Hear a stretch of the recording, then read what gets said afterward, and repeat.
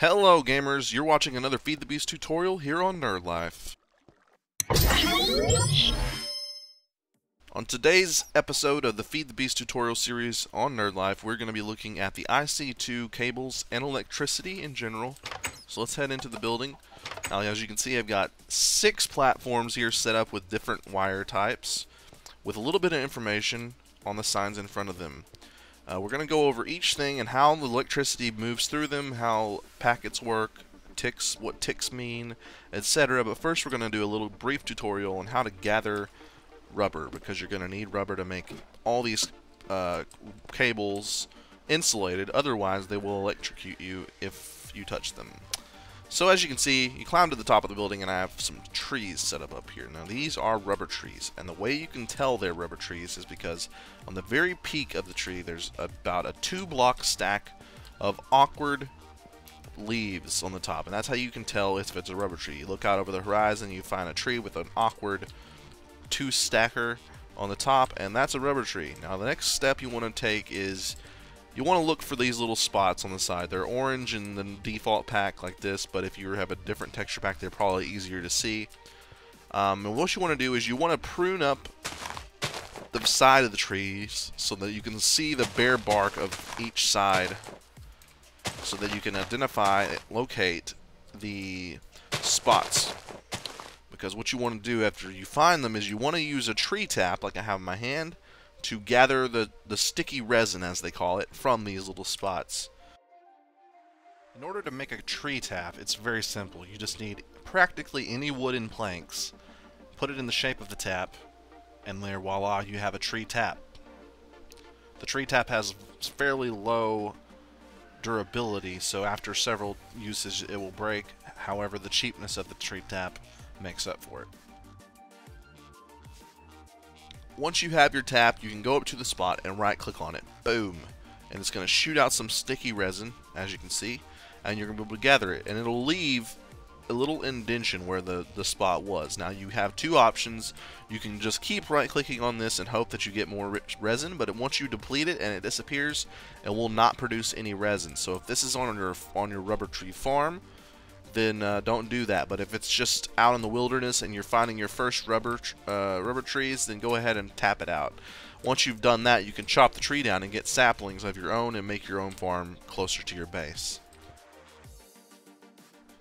Once you have sticky resin, you basically have rubber. All you have to do at that point is get yourself a furnace and cook that resin up, and it will turn into rubber. So we're going to head back down. And as you can see, we're going to start off on this side, and we're going to go over basic energy flow and how it works, and then we're going to go over each individual wire and what they're used for and what they're good for. Now this is an ultra low wire. This is the cheapest, essentially. It's not insulated, you can't insulate it, and it uses tin, I believe, and as you can see, I've got EUP and EUL, and what this stands for is Energy Unit Packet. And EU is the basic unit of measurement that IC2 is going to use. Red power energy types are like MJ, which is Minecraft joules, I believe. But this is EU, and EUP stands for Energy Unit Packet, and packet is how energy travels through wires. It gathers up ticks of energy into a capsule, and then it shoots that capsule through to your machines. EUL stands for Energy Unit Loss, and that means that over a certain distance, wires will start losing energy. Now in this case, 1/40 stands for 1 energy tick loss per every 40 strands, which is why this one's actually relevant, because it has a really long energy loss strand count, and that means if you have a machine really far away, it won't lose too much energy between here, your energy provider, and your energy user. Unfortunately, it has a really low 5 EU per tick. Now one thing I will like to note is that ticks aren't to be confused with seconds. Ticks happen about 20 times in a second, about, give or take, not exact, but if you calculate it, that's about how much it comes out to, about 20. So every second you're getting 100 EU from this through this, in basically. So by getting 100 EU per tick, you could go forever with this thing and not lose even a fraction of your energy that's being shipped through it. Now, the problem with that is 5 EU is really, it's still really low. And if you're using multiple machines, you're not gonna get the energy that you want from that. The copper cable, on the other hand, is basically your go-to cable early on. It's the one you're gonna use the most until you can upgrade to, say, the glass fiber cable there. And this one runs at 32 EU per tick, and that's a pretty solid. It's not great, and you're still gonna have energy issues if you're running 3 or so machines from like a coal generator or something like that. And that's not based on your cable, it's mostly based on your generation, how you're generating this energy. This one has a very low EUL though. Every 5 strands you're losing 1, which is, it's low compared to, it's hard to explain, but this one's pretty good though. It's not terrible. You're going to be using this a lot, so this is the one you're probably going to be wanting to build right at the very beginning. You're going to want to get your rubber, and you want to get your copper, and you want to make a copper cable because this is your go-to. Once you have surpassed the need of the copper cable, when you need something a little bit better, you might go up to the gold cable. The gold cable has a really high EUP, meaning that every packet that it sends through can be 128 in size. So if you have a generator that's sending out about 1 EU per tick, that's about 20 EU every second. You're not going to need anything above the copper cable. But if you're using a larger, maybe advanced solar panels or something like that, then you might need this depending on your system. Because if you have a large farm, maybe it's producing 20, you have 20 solar panels that produce 1, and they're all going into this cable, then you might need something larger. The problem with this one is that it has a very, very low strand rating. So like for every 2 or so, it's actually like 2.5, or it depends, because there are multiple versions of the gold cable.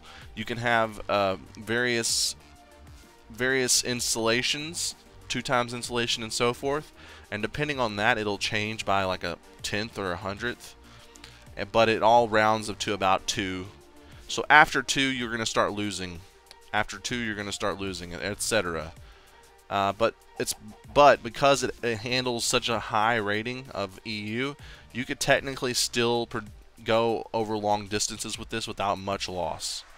Depending on how much energy you're actually producing, it may cancel it out, but just because of the sheer quantity of EU per tick and the EU per packet that you're sending out.